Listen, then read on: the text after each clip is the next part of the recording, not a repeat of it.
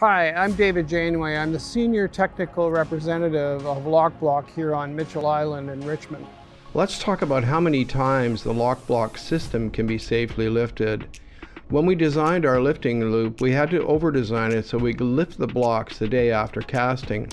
Conventional concrete lifting anchors would simply pull out of green or uncured concrete, so we had to design a more robust system. We ended up with our signature engineered 7-strand post-tensioning cable that has a load rating of over 10 times the weight of our typical 2-cross block. We can send you copies of this third-party testing. This amount of over-design means that our block can be safely lifted a number of times, providing the strands of the cable are not damaged. We know that WorkSafe BC has advised that interlocking concrete block systems similar to Lock-Block units should only be lifted 3 times. This makes perfect sense because these knockoffs or imitations of Lock-Block are not an engineered product made under the supervision of a professional engineer.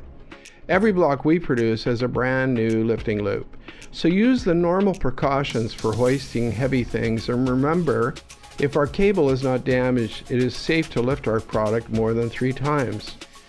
So visually inspect any Lock-Block lifting loops for any obvious damage, broken strands, or rust, and get on with building with Lock-Block units.